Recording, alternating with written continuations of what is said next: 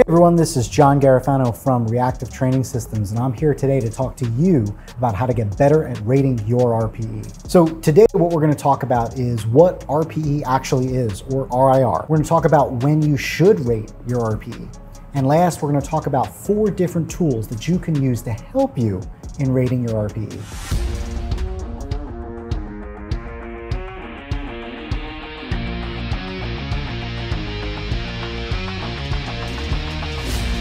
So let's talk about what RPE is. Well, RPE stands for Rating of Perceived Exertion. So the perceived part is really important because it's about your perception of how difficult something is when compared to a maximal performance. Now, this was a scale that was used before powerlifting in other sports, but brought over and made famous in powerlifting by Mike Teixeira.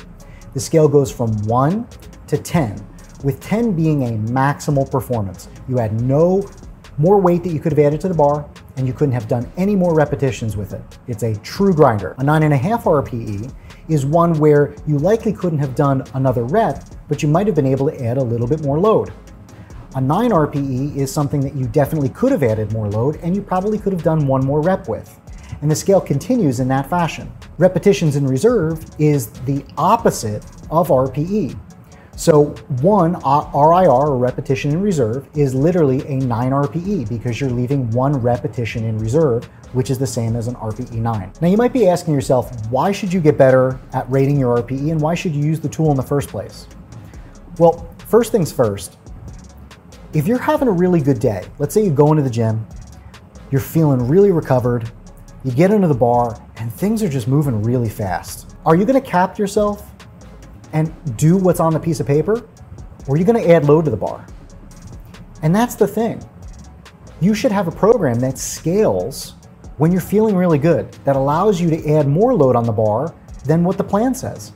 Conversely, when your recovery isn't that great, you go into the gym and things are feeling just heavier than normal, the plan should also scale down to meet your current abilities. See, here's the thing. Your daily readiness is going to change. It isn't logical to assume that you're going to go into the gym and use the same loads every time you come in, or that your program is going to go plus 2.5 kilos or 5 pounds every single week. We just don't all recover like that. And if we did, we'd all be squatting 1,000 pounds, but that's just not the reality. The reality is that your recovery, your rhythms are going to fluctuate on a daily basis, and your program should fluctuate with them. So getting better at rating your RPE is going to allow you to put the right load on the bar for the right number of reps. All right, so now let's talk about when you should rate your RPE. A lot of people think that while you're under the bar, that's the perfect time to ask yourself, how many more reps could you have done? And I actually disagree completely. The only thing that I want my athletes to focus on while they're under the bar is the technical execution. And then when you're done, ask yourself, from a maximal performance that day, how many more repetitions could you have done? Could you have done another rep? Could you have done another 2 reps? And here's the thing, it's not about how heavy it felt on your back, because listen, at some point, it's just gonna feel heavy. You need to just ask yourself that objective question, how many more reps could I have done? Could I have added more load? But do that after the set is done. The other thing is, you wanna commit to the weights. And if you're asking yourself, oh, can I do another rep with this? You're going to be doubting yourself during the movement, and that is the last thing that I want my athletes to be focused on. Instead, I think you need to be focused on just technical execution, getting it done, and then when the set is done, ask yourself, how hard was that from a maximal performance? All right, so the first tool I want to talk about is video review. What's really cool is that we all have cell phones, and gyms are being more and more accepting of us bringing phones out and videotaping our performances. So we can take video of our lifts to compare to previous weeks or even previous meets. So you can use your videos to help you in getting better at rating your RPE. The key is that video review is supplemental to your perception of how difficult that set was to a maximal performance that day. So you don't want to put more stock or more value into video review than your perception, but you want it to be supplemental. Now, I recommend that when you're taking video, you rate the RPE based on the hardest or slowest part of the lift. It's very tempting to hit the hole in a squat, have it be really difficult, and then the top part that's really quick to say, oh, you know what, the top part was really quick, I'm gonna rate my RPE lower. I recommend that you rate it based on the slowest part or the hardest part. And the reason for that is, where are you gonna fail on your squat? You're probably gonna fail coming out of the hole when it's the hardest and slowest. I also don't recommend that you change your RPE rating, your perception, more than a half a point based on what the video is showing you. Let me give you an example. So let's say you're gonna work up to 200 kilos for a single out and 8 for the day. So you start warming up, you take 200 kilos for a single out and 8 on your squat, and it's feeling a little bit harder than what you assumed it would be. So your perception is it's probably closer to an 8.5 RPE than an 8. Then you watch the video, and the video is showing it's moving pretty quick, actually. You could be tempted to talk yourself into it being easier than it actually is. And I've had lifters say, you know what, that was a 7.5 RPE, let me take another jump. And lo and behold, they take 205 and now it's a 9.5 RPE. So I would recommend that instead of jumping a full point down based on your video review perception, that you only go a half a point and wait for next week. Take a bigger load next week. Use the video to gauge and guide your RPE validation and your own perception. The next tool that I want to cover is velocity-based training, or VBT. Now, if you go to a powerlifting gym, it's very common to see this big box with a string attached to the bar. And really what that is it's a linear position transducer. And it helps to provide a measurement of how fast that bar is moving up and down. That's it. But VBT has been shown in research to be a very viable auto-regulation tool. What I do with my lifters is, if they have access to a linear position transducer or even an app to measure bar speed, we'll create velocity-based tables for each of their competition lifts. So for example, let's say that you know that a single at an 8 RPE is usually correlated to somewhere between 0.3 and 0.32 meters per second. That could be really helpful when you're warming up to a top set, because if you're not sure, was that an RPE 8, was a 7.5, you can look at your table and be able to see whether or not that bar speed correlates with an RPE 8 or a 7.5 for you. Now, one of the things to keep in mind is that VBT is lifter and lift specific. So what correlates to a single at an 8 RPE on my velocity table is not what's going to be for you. And that kind of makes sense, right? If you go to a powerlifting meet, you'll see that someone will take on their third attempt a squat that moves super fast. But then you'll have others where it's a grinder. Everyone is different and every lift is different. So what's a single at an 8 on my VBT table for my squat is going to be completely different for my bench and my deadlift. Now, RPE, video review, and VBT can provide 3 pieces of critical information that can help you in a training session to make the next best decision. So let me give you an example. So you think things are feeling really heavy today.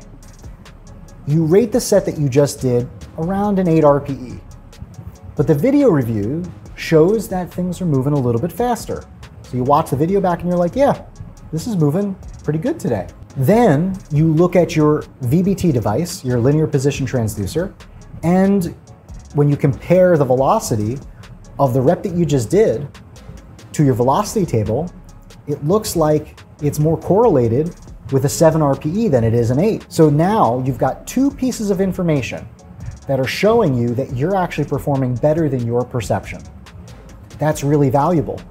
And what I would encourage most of my lifters to do is rate their RPE a 7.5 that day. Why? Because you have 2 pieces of information that are showing you that you're actually performing better.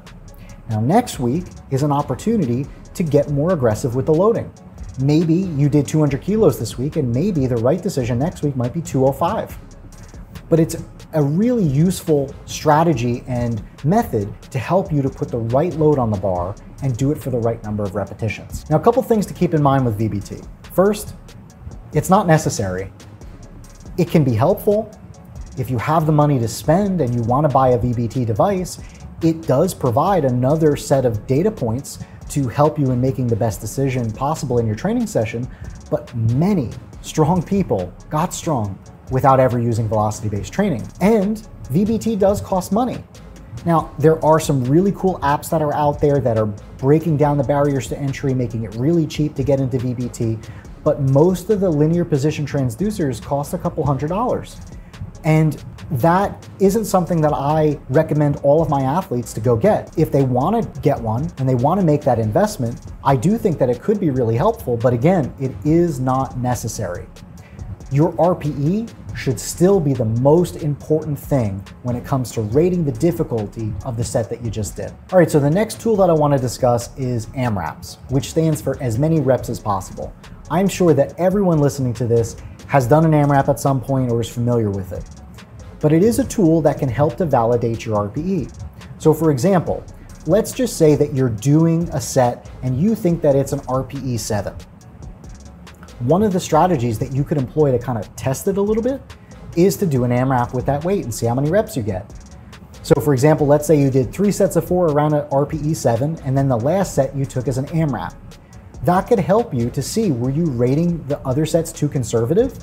Because if you end up getting 4, 5, 6 reps with it, well, you may be incorrect with your previous RPE ratings. And so next week, that could allow you to be a little bit more aggressive with your loading. Now, athletes can be very timid and nervous about doing AMRAPs or going really close to failure with a heavy weight.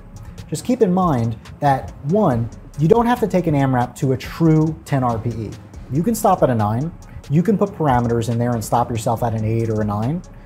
You can also use a lower percentage of 1RM to do an AMRAP as well. So for example, if you were doing sets at, let's say 70%, and you did an AMRAP with that, that's going to be far less scary than taking a 90% AMRAP to a 10 RPE. So you can ease into it. There's ways to cap your RPE a little bit lower. And one of the things that I would really highlight and recommend is that you get training partners and make sure that your safeties are set if you want to use this tool. But it can be very useful in informing you of how many more reps did you have left in the tank. All right, so our next tool is a mock meet.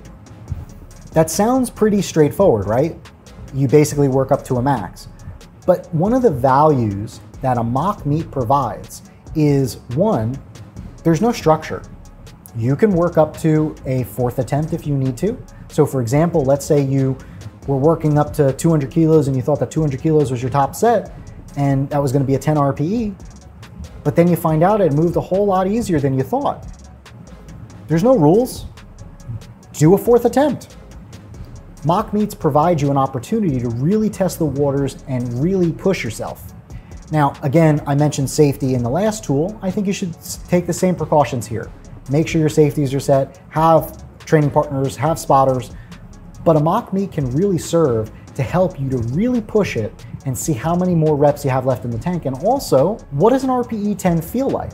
We don't always get that opportunity, and we often don't in training and probably shouldn't, but a mock meet can serve as an opportunity to really push it and feel what an RPE 10 is like. Also with mock meets, one of the things that might happen is you might find that when you're working up to a maximal attempt, all those RPE 8s that you were rating during your training cycle might have been 9 or 9.5s.